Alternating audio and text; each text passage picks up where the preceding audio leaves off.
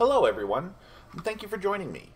Today we're returning to Fallout 76, where we will spend another 1000 scrip on 3-star ranged legendary weapons, and as always, I'll take a few moments to speak about each weapon, about what makes it good, bad, or indifferent. So anyway, if you enjoy content like this, please be sure to like, subscribe, and comment. It really helps the channel out, and it doesn't cost you anything. Alright, let's go on ahead and get started here. So for our first 3-star ranged legendary weapon today, we get a Ghoul Slayer's short combat rifle with plus 25% damage while aiming and plus 50 damage resistance while aiming. So the Ghoul Slayer's effect, like all of the Slayer's effects, got a little bit of a buff in a few months back during the legendary effect rebalance, and it was increased to plus 50% damage, which is a good thing. Unfortunately, ghouls are pretty squishy as it is, so you can generally take most ghouls down pretty quickly and easily without a legendary weapon at all, so the Ghoul Slayer's effect is probably one of the less useful of the Slayer's effects. The plus 25% damage while aiming, that is a good effect on a weapon like this, pretty much on any weapon. The combat rifle can easily be used in VATs, but there's nothing that says you have to, and if you're the type of player who prefers to free aim over using VATs, then getting plus 25% damage while doing so is definitely a nice bonus. And then the plus 50 damage resistance while aiming, that synergizes very well with the plus 25% damage while aiming, giving you a little bit of extra defense.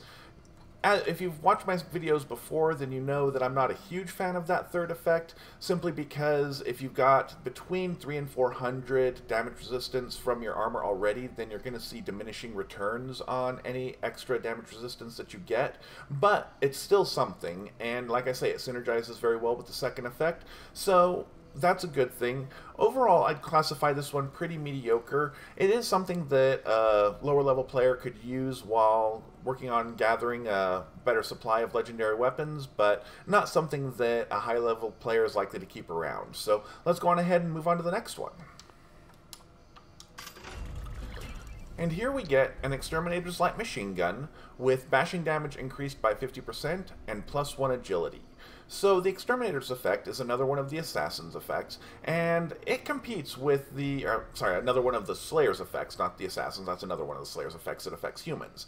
But the Exterminator's effect, it competes, in my opinion, with the Ghoul Slayer's effect for most useless, because there's just not a lot of times that you're going to be out hunting Mirelurks or bugs. Sure, if you're still grinding out rep for Crater, you can go kill some Mirelurks, or ideally a Mirelurk Queen every day, and go take some meat over to the Raiders at Ohio River Adventures for a little bit of extra rep, but once you're done with that, there's just not much need to be out hunting Mirelurks or bugs. At least ghouls, there is a time when you would regularly see them, such as in the golf club, or if you go hunt Charleston Capitol Building, things like that. So overall, that effect is pretty worthless. The bashing damage increased by 50%, that is even more worthless on pretty much every weapon except for the minigun. If you put a Shredder mod on the minigun, then on that particular weapon, the bashing damage increased by 50% is very good.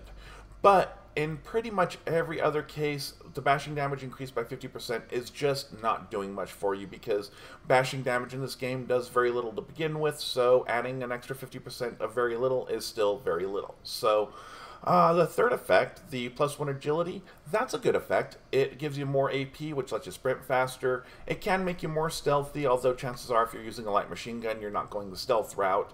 But overall, that's pretty much the only saving grace on this particular weapon, is that plus 1 agility, so this one is pretty much a dud. Let's go on ahead and move on to the next one.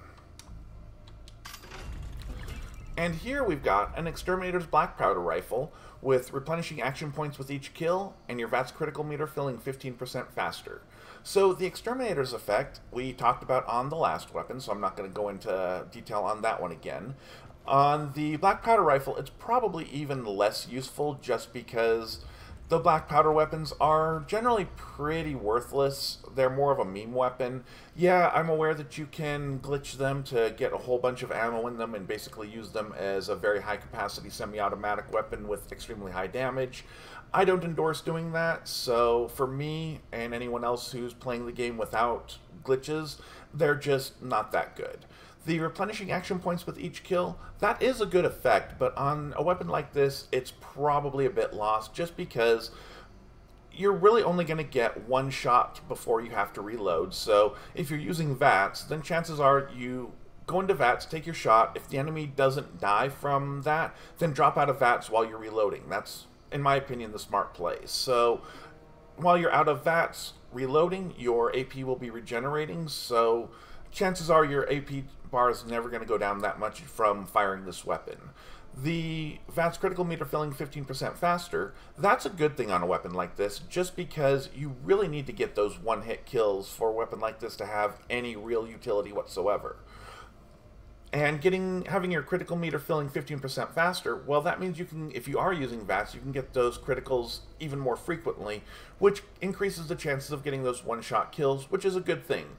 Unfortunately, overall, this weapon is pretty much another dud, so let's go on ahead and move on to the next one. And here we have a Troubleshooter's Short Double-Barrel Shotgun with plus 25% damage while aiming, and your VATS critical meter filling 15% faster. So the Troubleshooter's effect is another one of the Slayer's effects. This seems to be Slayer's Day at the Purveyor. But it's actually one of the more useful Slayer's effects because there are regularly times when you will be facing robots, and robots are not super squishy like most bugs and as well as ghouls and such. So getting some extra damage against them when you're going against them in, say, the silos or the daily ops or whatever is a good thing. The plus 25% damage while aiming, that's another good effect. I talked about that earlier, so I won't beat that one into the ground, but if you're the type of player who prefers to free aim instead of using VATS, then that's going to be a very good effect for you, just plus 25% damage just for the way you prefer to play. And the VATS critical meter filling 15% faster, that's also very good. Unfortunately, it does not synergize well with the second effect because either you're aiming it or you're using VATS, so you don't get to use both at the same time. Now, there is something to be said for having a weapon with some versatility like this. My opinion is that you're better off having a weapon that synergizes well with itself, and if you want to switch combat styles, switch weapons. But, you know, to each their own.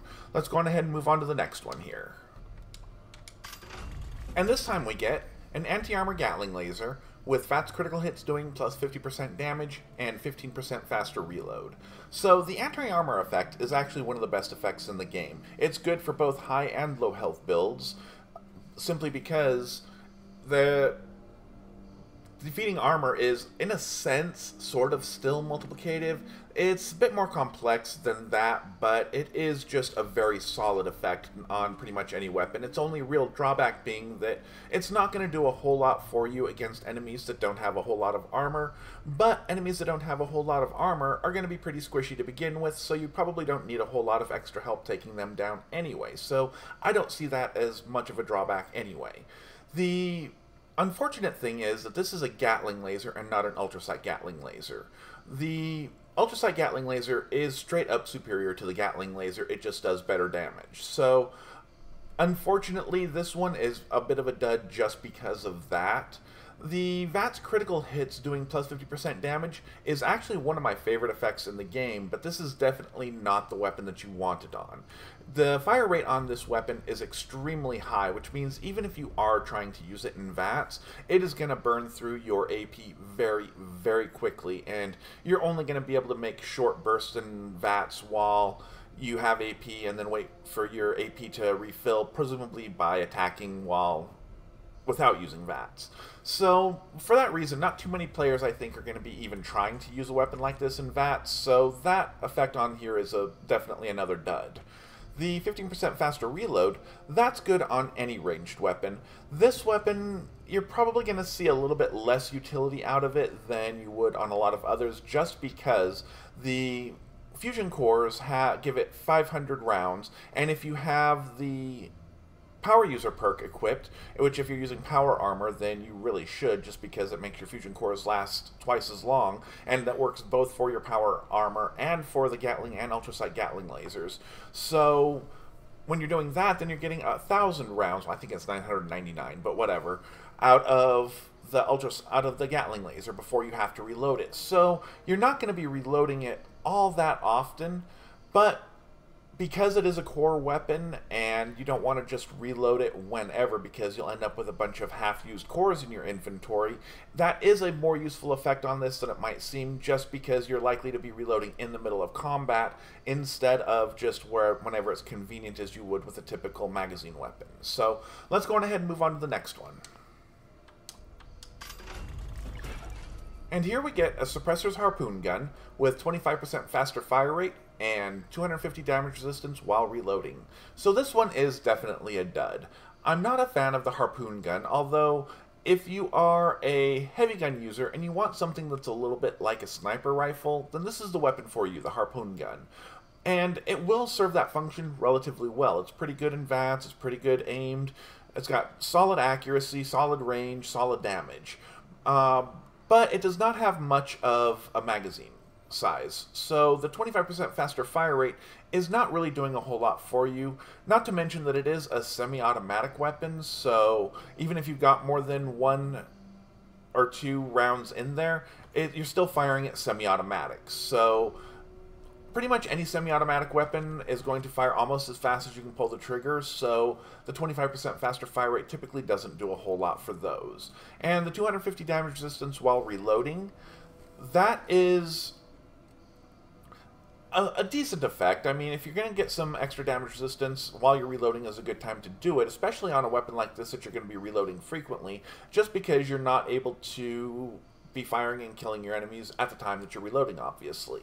But, as I mentioned earlier, with the drop-off of diminishing returns that you get from damage resistance if you've got 300 to 400 damage resistance on your armor, it's just not going to do as much for you as you might hope. And then the suppressor's effect, it does what it says on the box, which is a nice thing, but there's just not that many situations in the game where you really need to decrease the damage output of the enemies to survive. You could make an argument that in the decryption daily ops it could be useful, but this is probably not the kind of weapon you're going to want to be running in that sort of a situation. So overall, we got another dud here. Let's go on ahead and move on to the next one. And the poor luck continues. We've got a Berserker's Bow with VATS critical hits doing plus 50% damage and faster movement speed while aiming. So the bow does solid damage and has excellent range and is completely silent, unlike the suppressed weapons, which do still make a little bit of noise. So it is one of the best stealth weapons in the game. With that in mind, you could actually make use of the Berserker's effect on a bow more easily than you could on many other weapons, just because if the enemy can't see you, they're not going to be hitting you. So in that case, having virtually no armor resistance is not really going to be nearly the drawback that it otherwise would be. But that said, there's just not that much reason to go Berserkers over, say, Bloodied if you want some extra damage, or even just stay full health and go Aristocrats or Junkies or something like that, even anti-armor. The VATS critical hits doing plus 50% damage, that's a good thing, especially on a weapon like this, because you really want your bow, much like the black powder weapons, to be getting those one-shot kills. So you're probably, well, not necessarily, but a lot of players will use that in VATS, and when you're getting some extra damage from your VATS critical hits, that gives you a much better chance of taking things down in one shot. The faster movement speed while aiming, that is not really doing a whole lot for you. In fact, I don't believe it does anything at all for you if you have the Speed Demon mutation, which I believe that most high-level players will have just because it is so useful and convenient.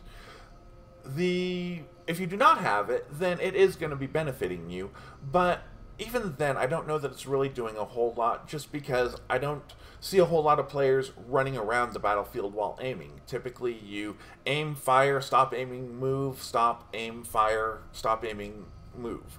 So, with that in mind, this one is pretty much another dud. So let's go on ahead and move on to the next one. See if we can get anything good in these last three here. And here we've got a two-shot Gauss rifle with VATS critical hits doing plus 50% damage and plus 250 damage resistance while reloading. So the Gauss rifle is one of the best single-shot damage weapons in the game as far as rifles go.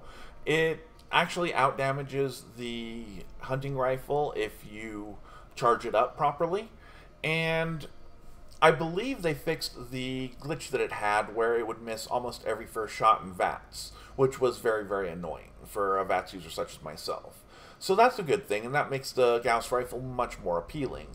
The two-shot effect, it's not one of my favorite effects. It pairs very well with explosive, which the Gauss rifle is explosive, so it could actually be very good on a weapon like this, because all Gauss weapons are explosive. So for some reason, the two-shot effect it gives the full explosive damage for both shots, is my understanding of that, instead of doing... The way it's supposed to work is just plus 25% damage of the weapon is the explosive damage. But you get twice that with the two-shot.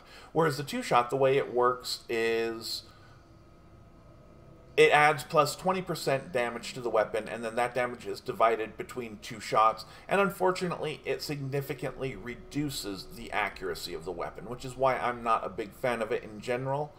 The VATS critical hits doing plus 50% damage on a weapon like this, if you're using it in VATS, is going to guarantee a lot of one-shot kills if you're targeting the weak points. And that's a good thing, because if you're charging it up properly, then it is going to be a slow-firing weapon. But you can put a suppressor on it, so you can go quiet and take your time. The 250 damage resistance while reloading, I find even less useful on a weapon like this than on a louder weapon, simply because if you're already in stealth, then you don't necessarily need extra protection while you're reloading, because you're probably going to be reloading, first of all, when there's a break in the fighting, but second of all, if you are reloading during the fighting, you're still probably in stealth, which is your primary defense, and is better than the 250 damage resistance that you'll gain from this legendary effect. So, overall, not a bad roll. I'd call it slightly above mediocre, but definitely not what I would call good. Let's go on ahead and move on to the next one. Alright, and this time we get a Ghoul Slayer's 10mm pistol, with the last round of the magazine having 25% chance to deal double damage and +1 agility. So the Ghoul Slayer's effect I talked about earlier, you might get a little more utility out of the Ghoul Slayer's effect on a 10mm pistol, just because the 10mm pistol's base damage is not that high, so you might actually manage to save a round or two when killing ghouls with the Ghoul Slayer's effect. So it's not as lost on this weapon as it would be on many others, but still definitely not the most desirable of first stars by any means. The second effect, the last round in a magazine having 25% chance to deal double damage, if you've watched any of my videos before, you know that I consider that to be basically the same as not having a second legendary effect on the weapon. The 25% chance for that to happen is just way, way too low. Plus, on a weapon like this, chances are you're going to be at least trying to reload it while you've got downtime tactically, instead of just emptying the mag and reloading in the middle of battles. So, in many cases, you won't even fire that last round, although 10mm do have smaller magazine sizes than a lot of other weapons, so you are probably more likely to fire that last round in a 10mm than, say, a handmade or a fixer or something like that. So you probably get a little more utility out of it than you would with other weapons, but still, even then, when you do fire that last round, you're still only getting a 1 in 4 chance of it actually doing the effect. So you just can't rely on it, and that makes it worthless in my opinion. The +1 agility, that's very good. As I mentioned before, it gives you extra AP for sprinting or for using VATS, and it also makes you stealthier, which all of that works very well for a 10mm pistol, so unfortunately that's probably the best effect on this weapon, so this one is also a dud. Let's go on ahead and try for our last one here and see if we can maybe get something good. Okay, this one is interesting. I don't know that I'd call it good, but it's a Furious short Gatling gun with 25% faster fire rate and +1 agility. So the Furious effect is much better on a much faster firing weapon than this, just because for it to gain its maximum benefit, you have to hit the enemy, I don't remember if it's 9 or 10 times, which you'll eventually start seeing up to either 45 or 50% extra damage after you've hit the enemy that many times, but each shot after the first increments that up by 5%. So the second shot is +5% damage, the third shot is +10% damage, and so on. That means that you really need a high firing weapon that does low base damage to really gain your maximum benefit from that effect. And the Gatling gun does not quite fit that bill. As heavy weapons go, it's one of the slower firing, harder hitting weapons. So overall, the Furious effect on it is not great, but it does pair well with the 25% faster fire rate. And 25% faster fire rate on a Gatling gun is pretty good because they do fire pretty slow, but they hit pretty hard, so increasing the speed of firing it is going to definitely increase your DPS. And you definitely have the magazine size on a Gatling gun to support that faster fire rate, so it's definitely a good effect. And then the +1 agility, that gives you some more AP, just like I mentioned. The Gatling gun is probably one of the weapons that you could use a little bit more effectively in VATS while using power armor or heavy guns. But even so, I still don't think that VATS is really the best choice for power armor heavy gun users. But it is an option, and the +1 agility will give you some more AP for VATS if that's something that you're interested in doing. Unfortunately, there's no suppressor for the Gatling guns, so there is no real benefit to stealth from the +1 agility on this weapon. But overall, it's an interesting weapon that I could see somebody getting some use out of, at least for a while. And that's our 1,000 script for the day, so I appreciate you all tuning in, and we'll be back next week to spend another 1,000 script with the Purveyor. Thank you all for watching.